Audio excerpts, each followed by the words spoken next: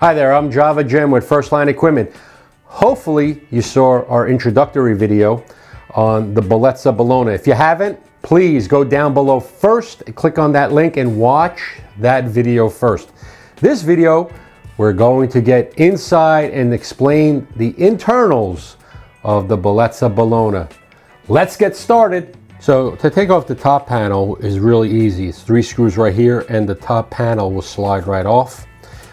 For the bottom panel, there are 2 screws, or for the back panel, there's 2 screws there. Again, the intake hose is coming in now on the inside. This is what on the outside connects to the external reservoir.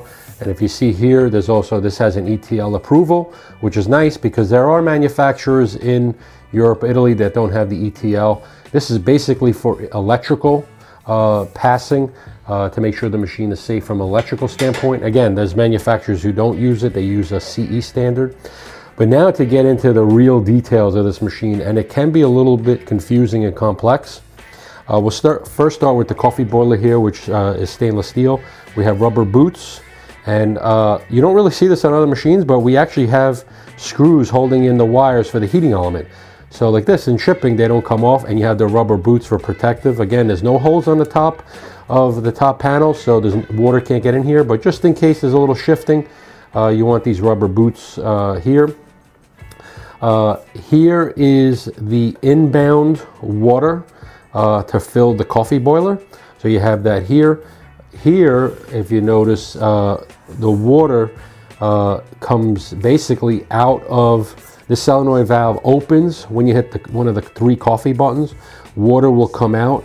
It'll show the pressure back up here, come down through the middle, and this is kind of a design that does occur on these type of boilers. As the water comes through, goes down through the center pipe and through the group head. So that's basically, and this 3-way solenoid valve will open once the coffee switches off and release the pressure, excess water pressure here. So another nice feature. Now we have dual thermostats. One is resettable and one is not. I'm not sure what the temperature is on these, but a great feature to have is the 2 thermostats. Sometimes you'll see on other manufacturers 2 resettable ones, but this one will click, if it gets too hot, click the power off and click it back on once it gets below its set temperature. This one is resettable, which means if this one hits, and you have to press it to reset it and it trips again, it means your machine is probably overheating for a reason.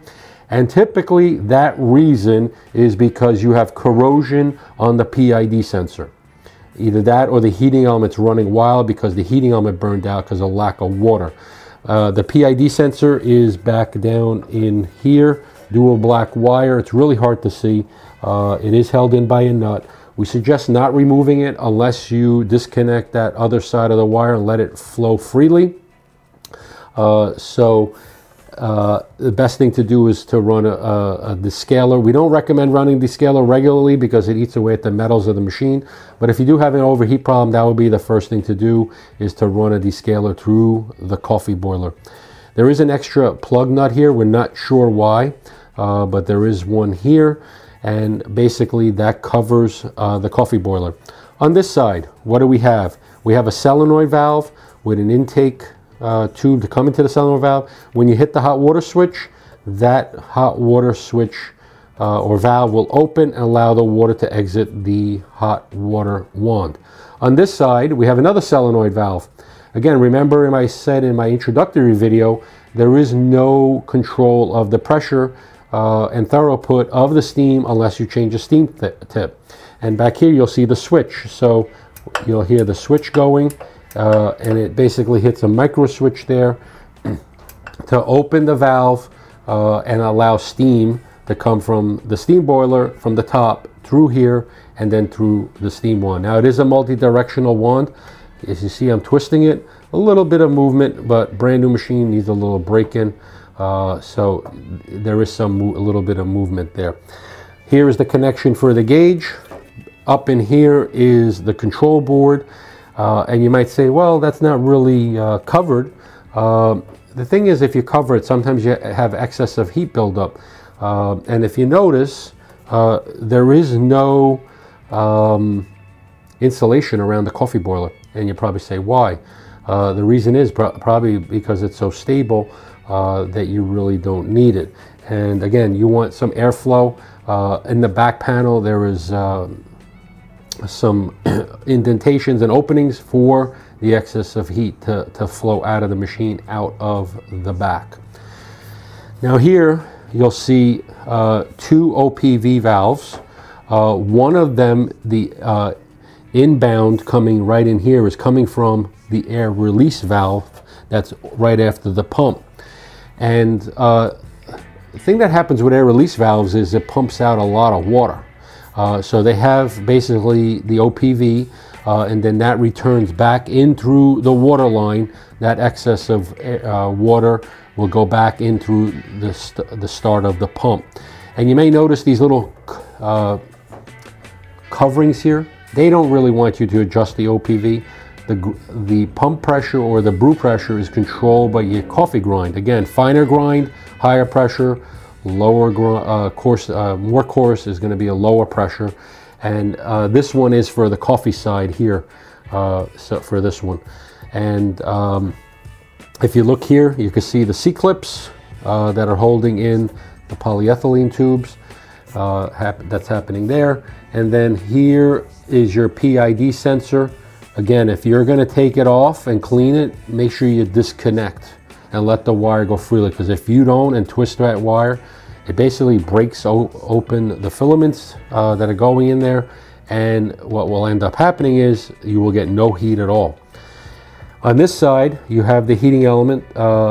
Actually, the heating element post is on the bottom. This one right here is the auto refill. So the steam boiler is pretty much going to be filled half with water and half with steam, and that will control the refill. If you disconnect that while the machine is on, I don't suggest doing that. The boiler will overfill. And here is your safety valve right here, and here's your vacuum breaker valve. So good quality one here. For some reason, they seem to have elevated it. I think the reason for that, and especially this fitting that's right here, is to prevent limescale or corrosion or oxidation on that part, because on other machines we do see that happening because of the water. So maybe this component right here, I believe, makes it slippery so it doesn't come up, because it will start from the bottom and work its way upwards, as we have seen on some other machines. This boiler is insulated.